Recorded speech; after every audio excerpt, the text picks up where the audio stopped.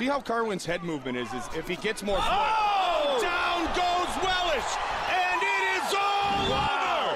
Forget about head movement! Knockout win! Wow! The fist has always been the logical symbol of fight sports, the main weapon in the armament of fighters. Heavyweights proudly possessed the heaviest of these weapons, but there was one king who wielded the biggest maces of them all, and this was Shane Carwin.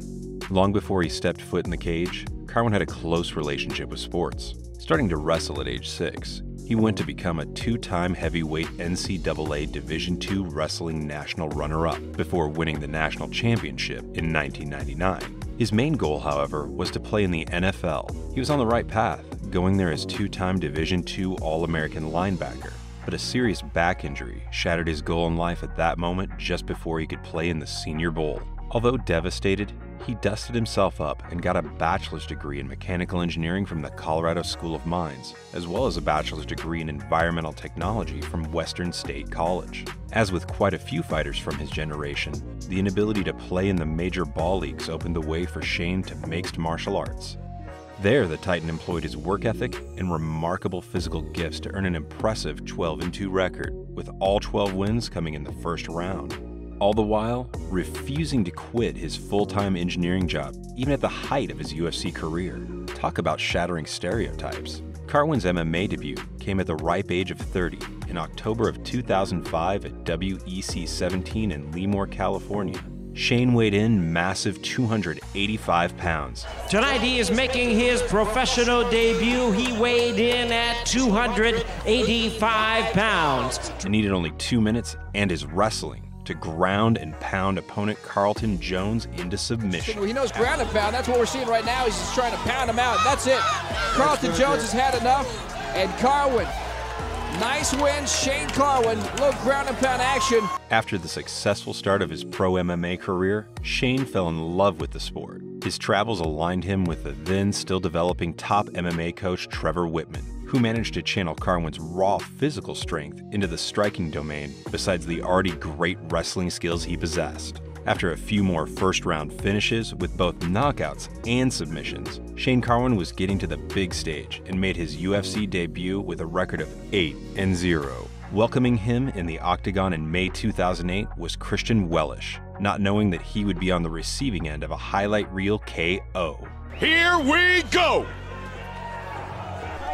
See how Carwin's head movement is if he gets more foot. Oh! Down goes Wellish, and it is all over! Forget about head movement! Knockout win! Wow! Big power! In his second outing, Carwin would make quick work of Neil Wayne, winning another one-sided fight via first-round TKO. Shane's third UFC fight was against already established UFC veteran Gabriel Gonzaga. The Brazilian made his name with the upset head kick knockout of the head kick kingpin himself, Mirko Cro Cop.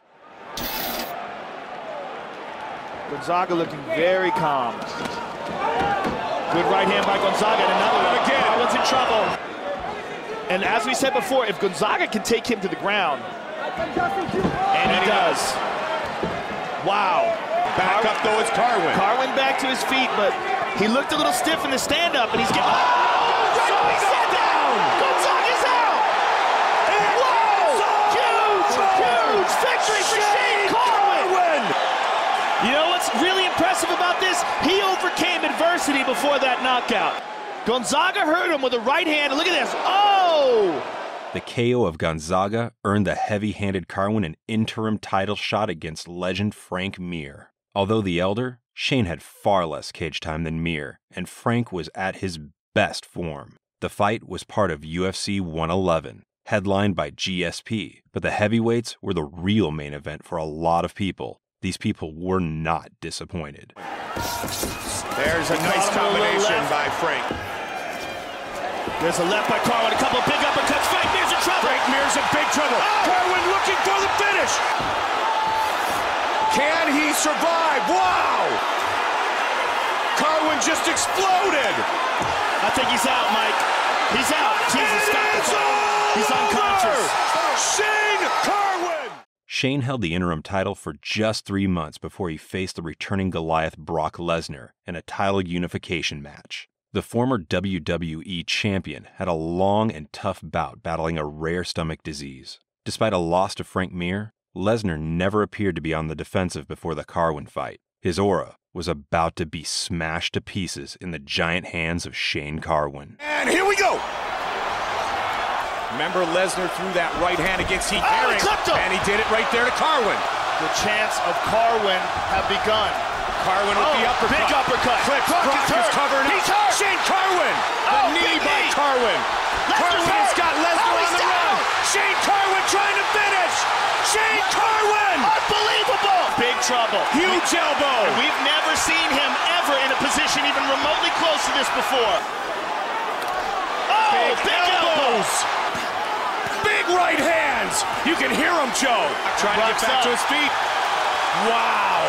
Shane Carwin's wife is behind us, and she's not watching. She's covering her head and looking down on the ground. What a way to start this fight. Here is round 2. Carwin looking to explode again. There's the big shot. There it is. He's got the mount. Trying to choke out Shane Carwin. The way Shane's arms are, though, the way he's in with his elbow, he's okay here. In the mixed martial arts world. Oh, it is all over! It is all over! Wow! Lesnar is the undisputed heavyweight champion of the world! After the loss, Shane had to undergo another surgery, this time the neck. He returned to the octagon in 2011 for one last time in a title eliminator against future heavyweight champ Junior Dos Santos. He's tagging him here. Junior trying to... That's a big right hand, a big left hook. Shane's in trouble. Big! Junior Dos Santos!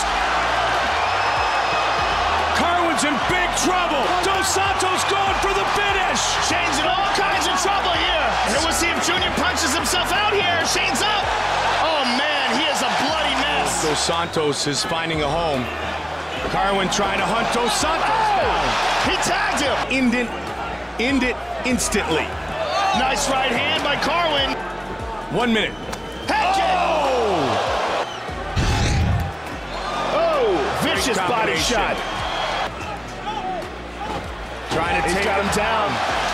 Work his way right back up. He's up, he's not loose yet though. That stiff jab. Oh, that left hook hurt him. By the hook. Straight jab and the right hand behind it. Oh! Junior Dos Santos with the takedown. And to finish the fight, another big takedown. And this fight goes the distance. Chicano Dos Santos. Later that year, Carwin had another back surgery from which he didn't recover as quickly as expected. UFC placed him as a coach in The Ultimate Fighter opposite Roy Nelson, but yet another injury, this time to the knee, wouldn't let Shane fight at the event finale. Then on May 7th, his several returning injuries forced the fighter to finally recognize that his body couldn't keep up with the punishment of combat sports and hung up his fingerless gloves. Shane was always a fan favorite fighter, partly because of his freakish strength and exciting fights, but also for his friendliness and down-to-earth behavior, which won him many fans. And let's not forget that he kept his job as an engineer the entire time he fought, much like present-day hero Stipe Miocic, who is an active firefighter. When you think of heavy hands in modern-day MMA, you think of Francis Ngannou, but years before his rise, there was Shane Carwin.